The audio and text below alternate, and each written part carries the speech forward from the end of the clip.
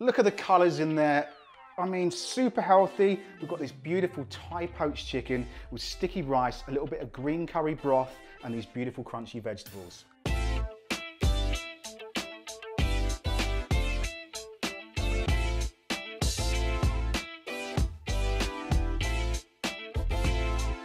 Okay, so this is a real simple Thai dish, and we're gonna get loads of punchy flavors through there. The best way to stop chicken drying out is to poach it. So first up, we're gonna poach the chicken in a nice little broth, and we're gonna get some rice on the go. So equal quantities of rice into your pan, and then equal quantities of water just over the top. So 50-50 ratio always works. Bring that up to the boil, stick a lid on and turn off the heat. That will always give you perfect rice. And that pan can go straight onto a nice boil. Okay, so second pan, we're gonna make this really simple broth. Into this one, I'm gonna add 400 milliliters of full fat coconut milk. So 400 ml. And then into that, we're gonna add another 100 ml of water. Little stir around, making sure you get all the coconut, and just add that as well. Flavour-wise, what we're gonna put in here. First of all, we're gonna whack some heat on this. So flavour-wise, we're gonna put a little bit of garlic. Just peel that one off. And just nice and fine. Just gonna chop that as finely as you can. That can go straight in. We've got a heat element going through here. We've got one green chilli. I'm just gonna take this in half. I'm gonna take out a few of those seeds. So I don't want a massive amount of heat going through this one. And the same again with this side. And then again with this chili.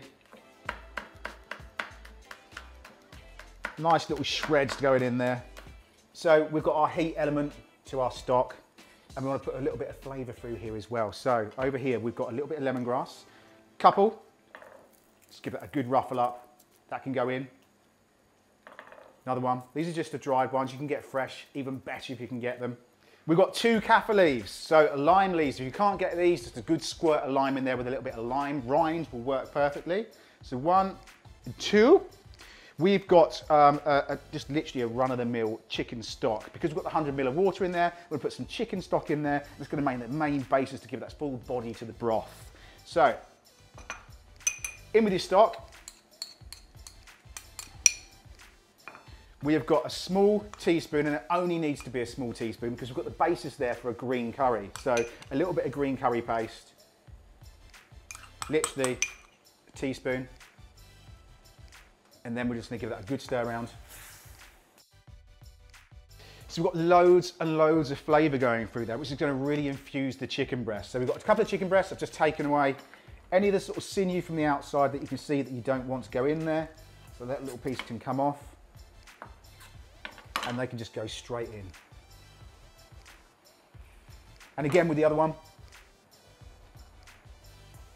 Important to clean your board down, even though I do it every time I touch anything with meat, because I always get the comments down below that always says, oh, he's cross-contaminated, everything's gonna die.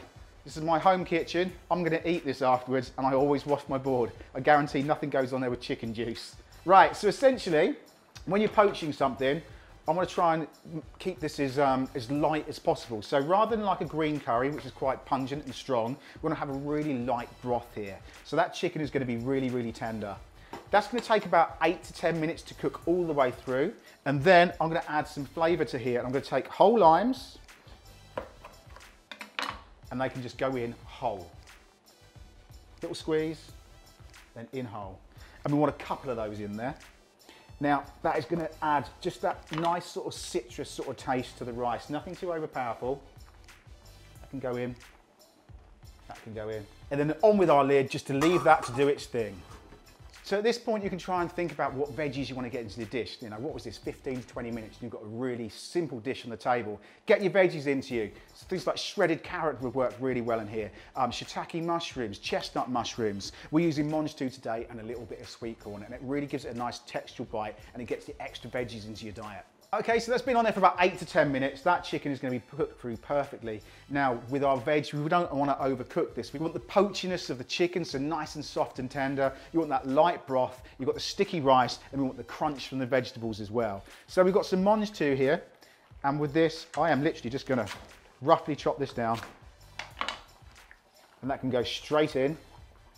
And exactly the same with our baby corn. Or weasels willies, as my mum used to call these. Never look at that same again, will you? Just gonna cut these on the tilt. And that should do us loads of veg in there. I want loads of crunch, so off with your heat. And we're gonna serve this one up. Excuse the sort of wincing sounds that I'm making today. I tried to do a half marathon this weekend up in Liverpool.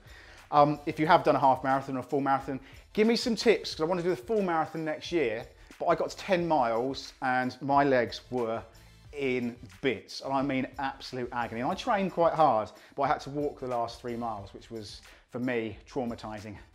Wasn't happy. So any tips or tricks you've got for running it, comment down below, please. Right, let's serve this one up. The rice is done. That is fluffed up perfectly, and you've got that little bit of citrus going in there from the lime. So generous portion. Nice there. We have got our chicken breast. Now with this is entirely up to you. You can serve it whole. I'm going to put some little slithers down here, so I'm going to slice this up nicely. And that's what you're looking for. Perfectly poached, nothing dry there at all. I'm going to just lay that down the top.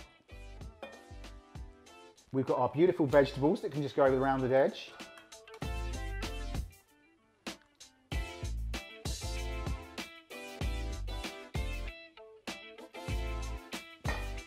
We have got some coriander. Now I know on this channel we have got some serious lovers and haters of this herb, but I love it, so I'm going to use it. You know the drill. If you don't like it, don't stick it on. If you ask me for an alternative, there isn't one, so don't bother. It's coriander or no coriander, as simple as. That's going to go just over the top. Nice little sprinkle. We've got our spring onion, just to cut that just on a tilt. Just going to fan that over the top. We've got the tiniest amount of red chilli.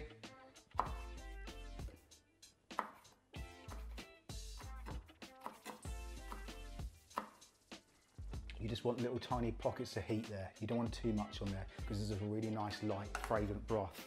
And then finally, just a little bit of our broth just over the top.